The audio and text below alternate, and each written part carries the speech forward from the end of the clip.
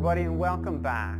This really represents a little bit of a turning point because we're about halfway through this course, and remember, let's keep our eye on the prize here. What we're trying to do is build a 4-month endurance training program. So let's keep on task, let's stay motivated, and let's continue on with those next couple steps. And at the end of it, there's going to be a big payoff because you're going to have your plan ready to go. So let's have a look at what exactly we're going to cover next.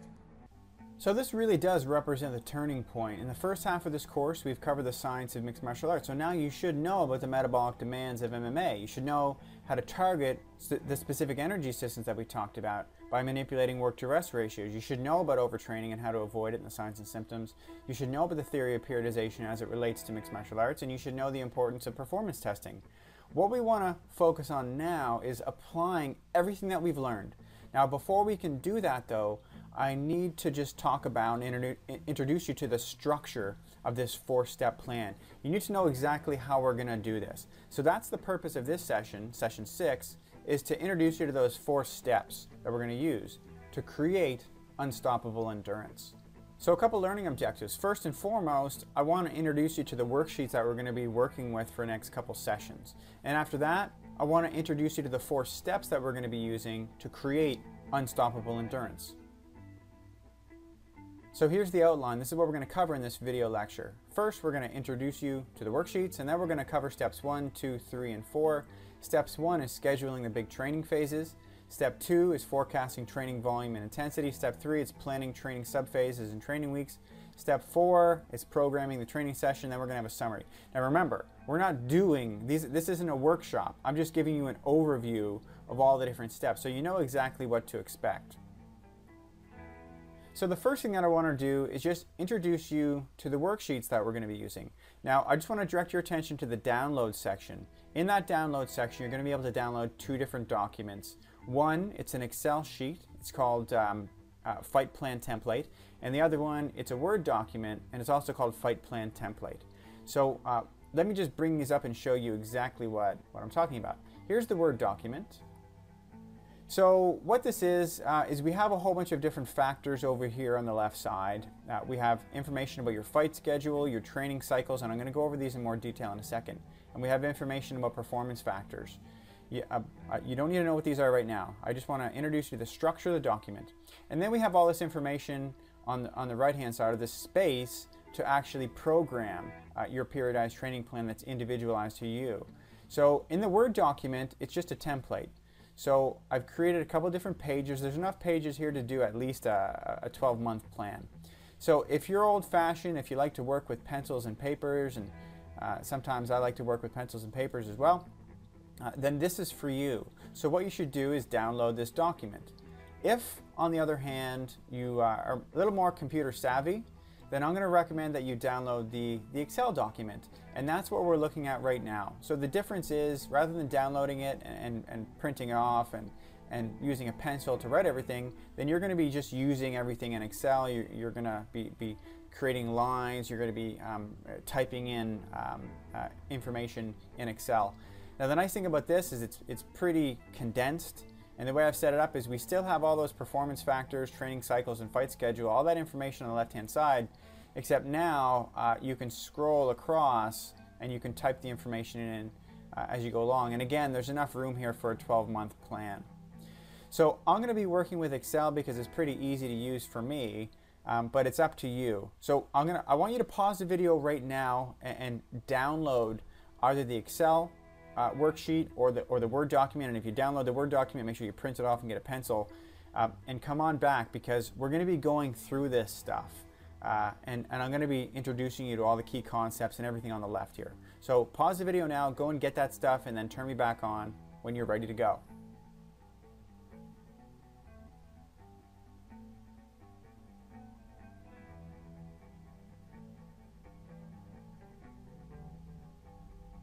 Okay, I'm going to assume that you're ready to go, so I'm going to start reviewing everything on this left-hand side.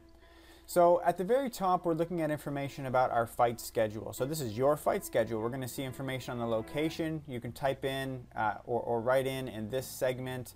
There's going to be the date, of course, of your fight. There's going to be information on the calendar month and the calendar week. So you're going to input all this information as it relates to your fight from now until then. So this is pretty important information. It's the big picture stuff, and it helps us detail our training and training cycles later on. So that moves us on to the training cycle section, and the big phases here, this is the first thing that we focus on, and we're going to write the big training phases in here. If you remember, that's the general prep phase, that's the fight specific phase, that's the fight camp, the taper, the transition. We're going to write all that stuff in here. And then the next thing that you're going to see is information about training volume and training intensity. And these things can range from, I've put about 10% all the way up to 100%. And we're going to draw the lines in that correspond to the training volume and intensity and how it's going to fluctuate over the course of our plan. And then we drill down from the big training phases down into training sub-phases, training weeks, and even the training day. And all that information is going to go right across here. Training weeks right across here, training days, and you can see this is even broken down into Monday, Tuesday, Wednesday, Thursday, Friday, Saturday, and Sunday even. And then below this, we have the difficulty of training, which is going to be scheduled on a weekly and daily basis. And the difficulty of training can range from no training, because you got to have days off every once in a while, to low training difficulty, medium, high, and very high training difficulty. So this is the information that I'm going to be, or this is where the information is going to go. Don't worry, I know this probably sounds a little bit confusing, but this is your first glimpse at the worksheet, and we're going to take you through that step-by-step process later on. Everything is going to become very, very clear with regards to these periodization factors, the training cycle information. And then at the bottom here we have performance factors. These are all the performance factors that influence your performance in the cage. So you're going to have things like your resistance training, which includes strength and endurance and power development. When I say endurance, I'm talking about muscular endurance and muscular strength and muscular power. So you'll focus on those objectives in this section. But remember, the purpose of this video, it's not to design a resistance training program. There's other courses for that. The purpose of this video series is to help you develop unstoppable endurance. So you can see that performance factor is going to be dealt with here. So I'm going to be helping you fill in this row right here. But these are all the performance factors that can be periodized across your fight plan. But just as a reminder, we're going to be working exclusively with endurance training.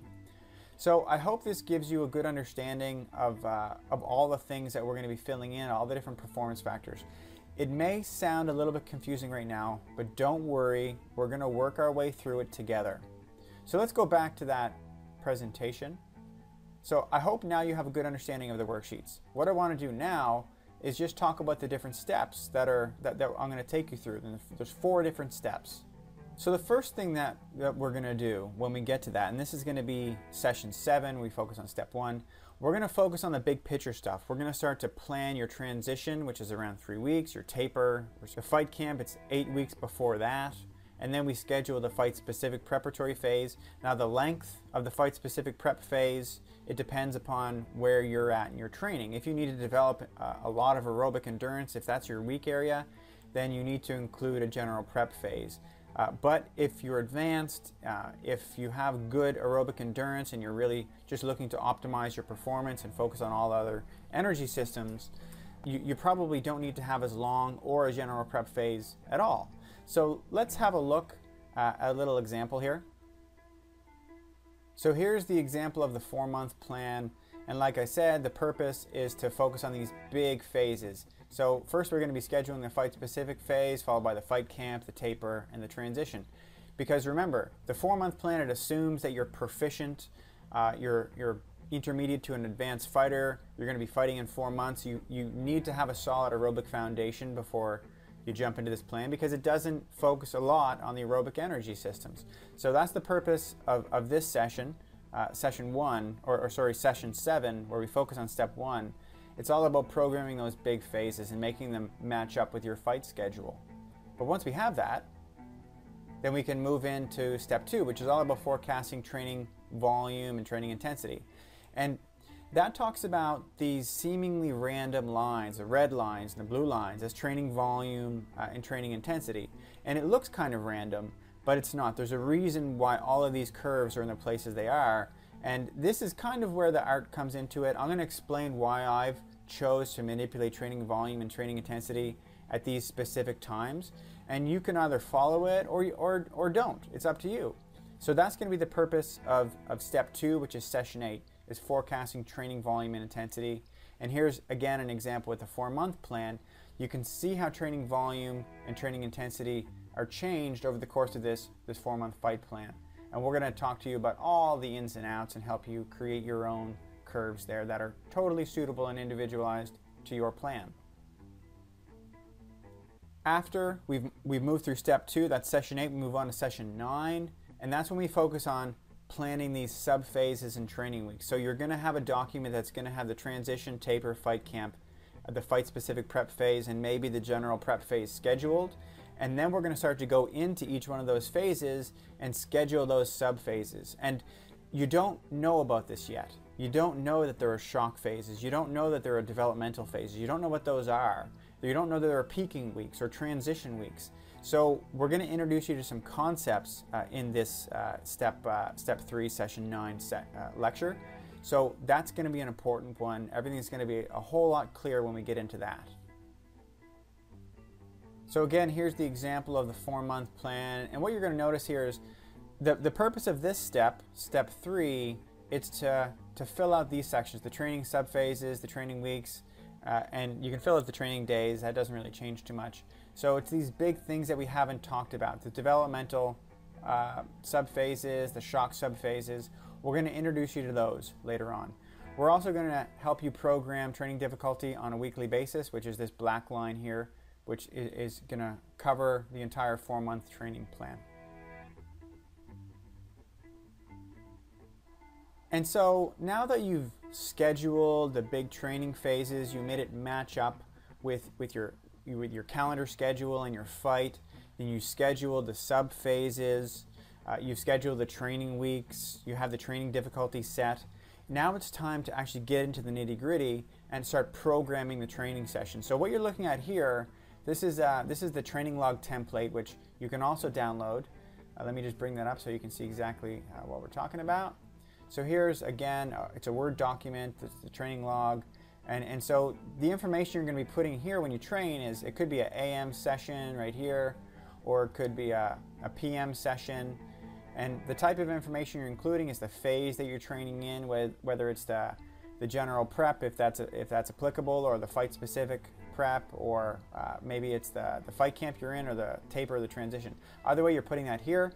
And then you're going to identify the sub-phase, maybe it's a developmental, shock, or recovery week. Again, I'm going to give you a full definition and help you with all of those sub-phases. Same with the training weeks. You're going to put in the training day, Monday, Tuesday, Wednesday, Thursday, Friday, Saturday, Sunday. And then the intended difficulty of the training session. You're going to put your training objectives, which I'm going to help you iron out. I'm going to talk about that more about that in a second. I'm going to give you the warm-up that you should use. I'm going to give you the main body of the workout. I'm going to give you the cool downs, and then we're going to program all this stuff, and then you're going to fill in general comments if you have any. Other information that's available here, we've showed you these before. We want to make sure that you're not overtraining, so you have to monitor the signs and symptoms of overtraining in the areas of nutrition, your physical body, and your health, so you can fill this out on each day that you train. And then just as a reminder, here are the overtraining signs and symptoms. So again, this is the training log, which you can download again here, but we've covered this a little while ago. Let's get back to that presentation. So here's just an example. This is what we want to get to. Is everything we want to fill everything out, and you want to know exactly what you're going to be doing, and that's what we're going to be telling you.